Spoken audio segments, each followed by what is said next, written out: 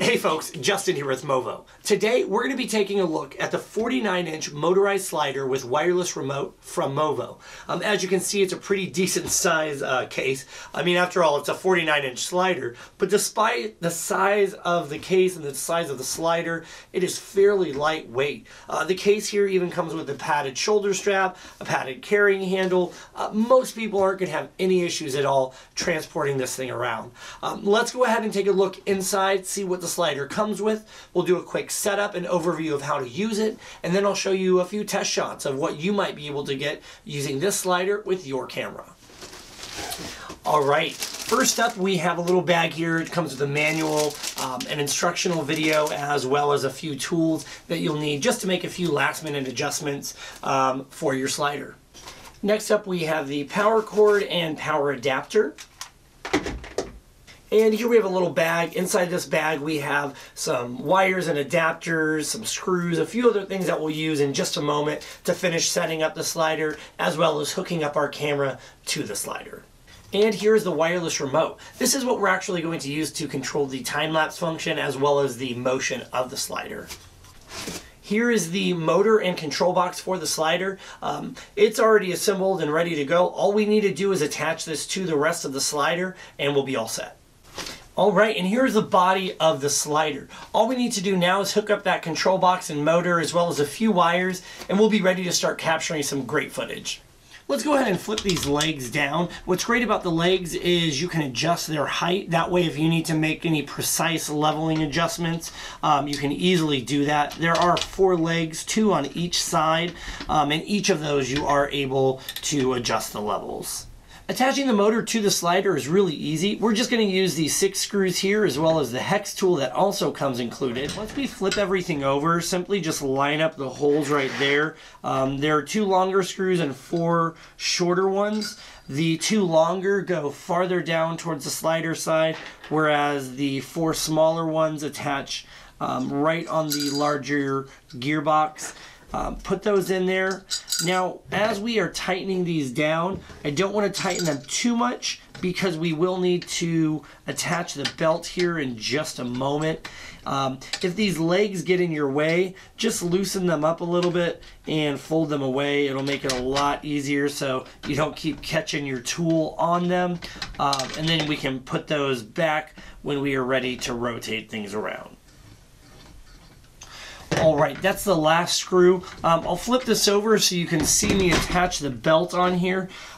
Simply slide the belt over both sides. If you find that it's too tight, all you need to adjust is the frame that's attaching the motor to the slider. If you adjust back and forth a little bit, it'll make it easier.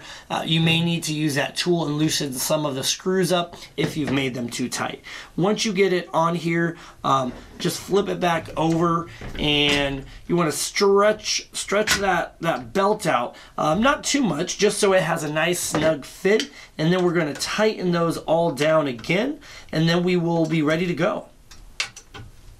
Next, take this stretchy looking wire right here and we're going to attach this into the mounting plate on one side, and then we'll screw this down, that way it doesn't come out. Then we're going to take the other end and attach it all the way down here on the box, and the same as before, we'll tighten that down and we'll be ready to attach the next wire.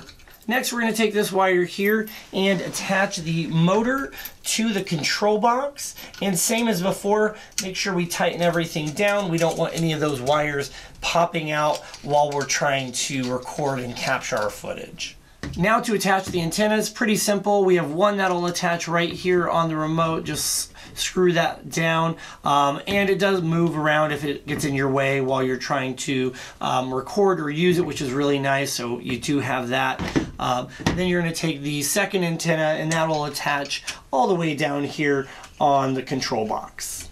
To use my camera with the slider, I'm going to go ahead and use this ball head right here. You can use your favorite ball head or adapter, whatever it is that you want to use to attach right onto the mounting plate. Screw it right on there. That way I can get it to the angle that I want, but feel free to use whatever adapter you like with your own camera. The last wire that we need to attach depends on the camera that you're using. Here I have a Canon, so I don't need these guys right here. I'm going to use this wire, and I really only need to use this for the time-lapse function. If I'm just using it for video, I really don't even have to use this. But once I plug this in, I will be able to use the remote control here to control my camera's shutter, which is going to be really awesome and help me get some fantastic time lapse. So simply plug one end here and then one end wherever your camera's remote cord would plug into. For me, that's going to be right here on the Canon. Then I'll plug this end down right here and we will be ready to go. Right now I'm at live motion manual mode. What that means is by using this joystick right here, I can control the movement of my camera left or right on the slider.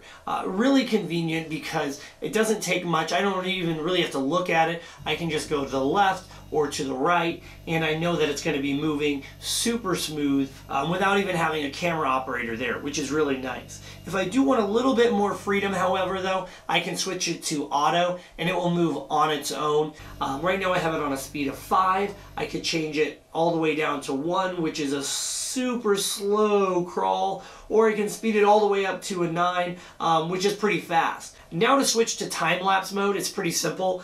Just here on the remote, I'm going to go back a little bit. And by the way, these buttons are super easy to use, very responsive. Once I'm in the time-lapse mode, I can select time-lapse mode 1 or time-lapse mode 2. I'm going to go with time-lapse mode 1, where I can adjust the spacing distance, interval time, and the run distance. Spacing distance means how much is it going to move on the slider in between pictures. On the slider itself, there is a ruler down here so you can see very precisely how far things are moving. But what's nice about time-lapse is I don't even have to worry about that when I'm using it with time-lapse mode 1. It's going to move at precisely the millimeters that I set it to. Right now it's set to 1 millimeter, spacing distance, interval time of 2 seconds, meaning every 2 seconds it'll take a photo and they will be 1 millimeter apart, and a total run distance of 200 millimeters. I can change that if I wanted to make it shorter or longer, if I want to have more spacing in between or more time in between photos. It's super easy to do on the remote. Right now we'll go ahead and start it. So that you can see, I'm going to go ahead and flip my screen on my Canon 70D around, and you can kind of see the camera moving and what's happening while in time-lapse function. So go ahead and hit start.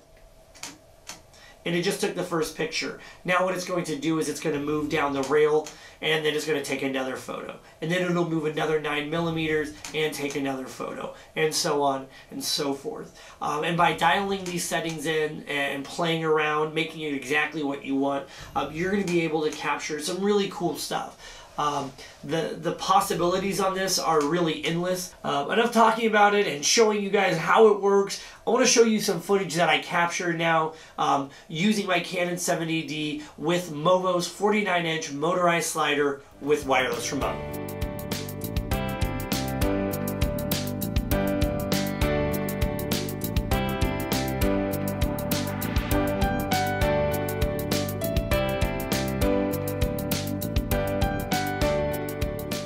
And there you have it, the 49-inch motorized slider with wireless remote from MOVO. If you have any questions or comments, please don't hesitate to reach out and let us know. We love hearing from you guys here at MOVO. And as always, thanks for watching. I'll see you guys next time.